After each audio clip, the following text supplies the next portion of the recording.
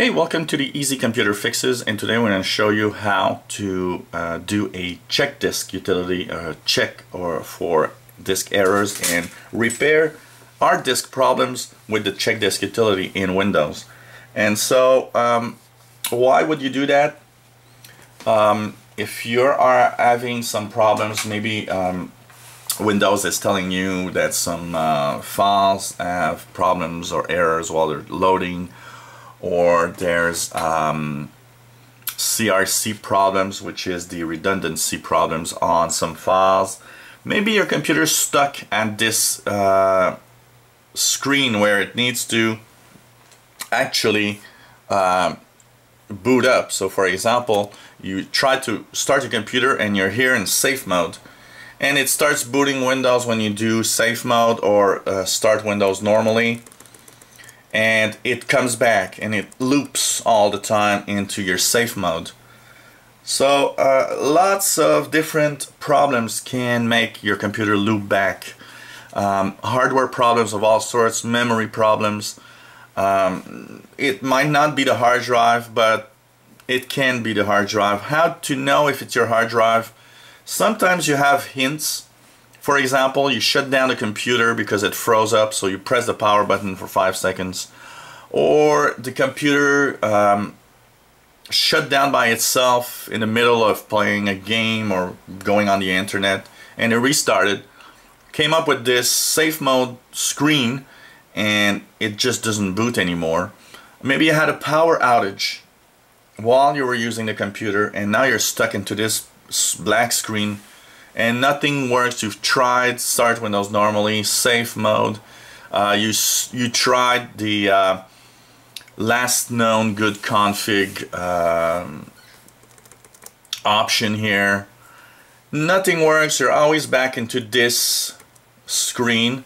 One of the things you can do in Windows 7 is click the repair your computer. This process can sometimes take a lot of minutes, and even I've seen some repair your computer last for more than an hour. That's typical of Vista and Windows 7. These are the two operating systems that have this option of repair. If you're in XP, you're out of luck. This repair your computer doesn't exist. So what are you going to do? Well, insert your original Windows disk in your computer. That's the first thing you'll want to do, is to insert the Windows disk. And you're gonna boot from that Windows disk. Now you're telling me, okay, I've got an HP computer and it comes with a recovery disk, but I don't have an original Windows disk. That's possible. Lots of brands don't give out Windows disks. So, you know, call your friends, family, ask them, do you have a disk lying around, Windows 7, Vista, XP? Even if it's an XP disk, it might work. If you have a brand new computer, it might not, because XP doesn't support SATA drives, so it might not work. The best choice is to have a Windows 7 or Vista disk. Insert it in your computer, restart your computer, and boot from that CD or DVD. And how do you do that? Well, it depends on the brand of your computer. My Toshiba, I press F12 to get the choice of the boot options. HP's might be F10, some computers I've seen with F2. It really depends on your computer brand. So you have to find out. At the beginning, when you see the logo here on my Toshiba, it was saying at the bottom of the screen, F2 for setup, F12 for boot options. That's what you want to do, boot options. So look at your screen when it starts up. There's a good chance it says somewhere at the bottom, press this F key for boot options. That's what you want to have. Once you're there, you'll be able to go with the arrow keys onto what you want to boot from. So I'll choose here CD DVD and press enter, and then it's going to say press any key to start from the CD or DVD ROM. If you got that and you've pressed the key and you're here, cool, everything is going as it should. So you're loading your Windows disk, and while it's actually loading, what you want to do is, of course, think about what happened before your computer actually restarted. Like I said at the beginning of the video, lots of hardware issues can actually prevent your computer from starting up, and it might not be a disk problem or a hard drive problem. So if it's not a hard drive problem, this video won't help you. But you can at least try if you're not sure what causes the problem. So I would say that from experience of going to all my clients, because I'm a tech guy here, you have a 50-50 chance at this point of recovering if you don't know what caused the problem.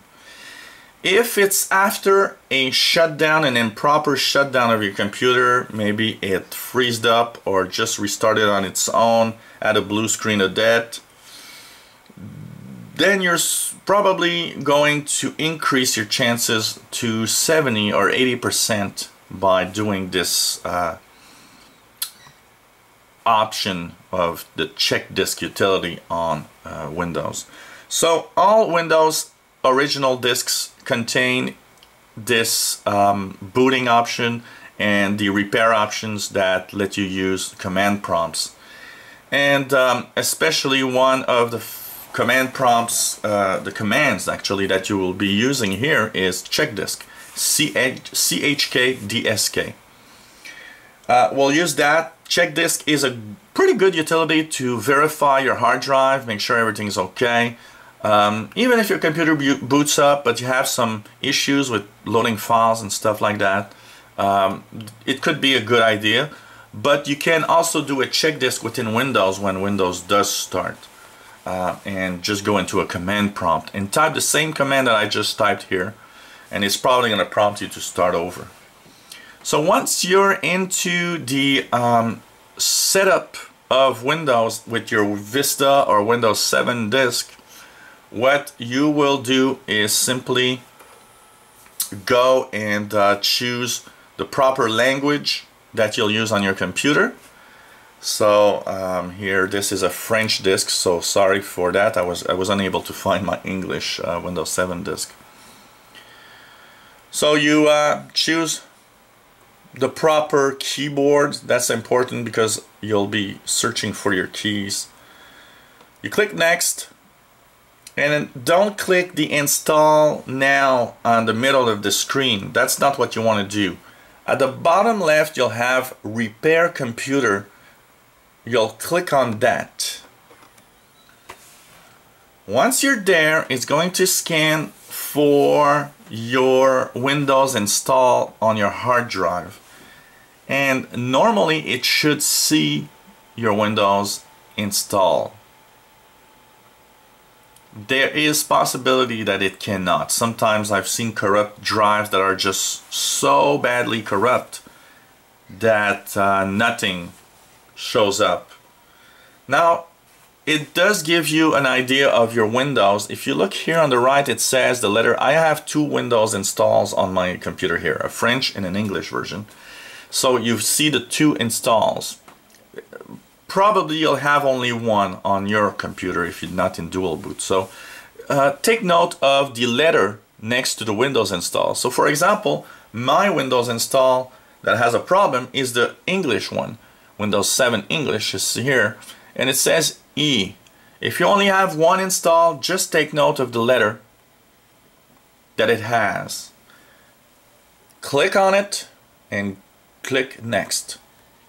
Now this is the diagnostics screen for Windows 7 and also Windows Vista disks.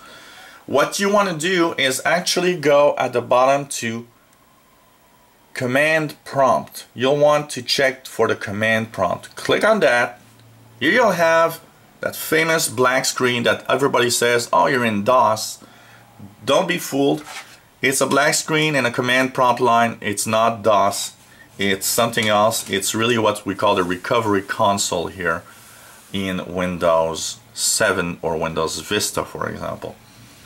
If you have an old XP machine and you boot up from your old XP machine, you'll have, while you're loading Windows XP disk, R, the letter R for repair. You'll click that and that will bring you to your command prompt also.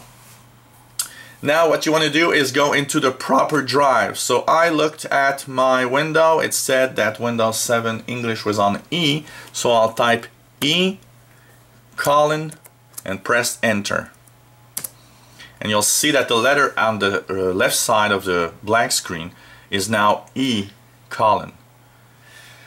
Once you're there, you'll type CHKDSK, check disk, space E colon space /R. Now make sure you have the right slash. It has to be the one that's the I believe what we call /, which is the upper right corner to the lower left corner, as you see it here. If you have the wrong slash, it won't work. Once you do that, just press enter, and you'll see that your computer is going to do something. Now here it says that some of the files are open on the volume. You need to actually unmount. You say yes to the question, and you let it check disk. It has 5 different steps that it's actually performing to check your computer's hard drive, and you'll want to leave it doing that. Keep in mind that this can take anywhere from 15 to 20 minutes up to an hour and a half, depending on how big the hard drive you have, and also depending on how many files are on that drive. So it's very important not to interrupt and to let it go. Once you've done that check and everything is right, it says that it's done 100%, everything was checked. It might tell you that some files were recovered. It might tell you that some indexes were changed or rewritten. Just let it do what it needs to do. Once it's finished, you can close all these windows and restart your computer. Of course, you'll want to take out your DVD disc from the computer. If the problem you had with your computer restarting or unable to start up was due to your hard drive, then hopefully at restart your computer started up. Okay, so here I'll interrupt because my computer was not having any problems or issues. So once it's over, just close, just restart your computer, reboot, and hopefully by rebooting you will have fixed that booting problem off your PC and you'll be back into Windows. So like I said at the beginning, 50% chances if you're not sure why it doesn't start up. If you know that it's because you shut it down or it shut down by itself in the middle of a session in Windows, that increases your chances of we're having a working Windows to about 70 or 80%. So that's good for that.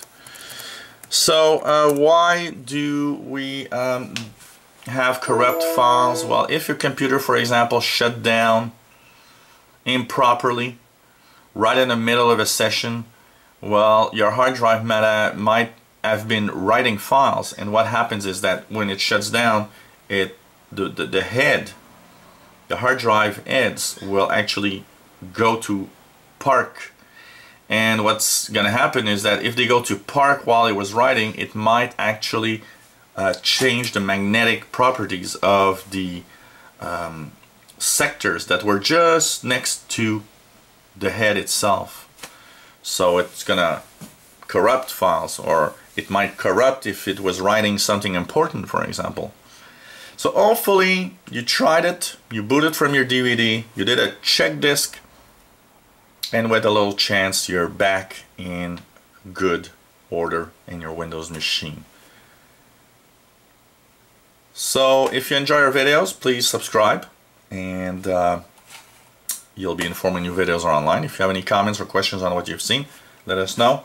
And hopefully your check disk made your computer restart if it was corrupted. Or if you have any types of little problems while writing or reading files on your hard drive, you might want to try a check disk. Sometimes hard drives have errors on them, and the check disk /R will repair and modify the hard drive file system so that things get better to avoid problems in the future. So hope you enjoyed the video and that you'll come back to the easy computer fixes. Bye bye.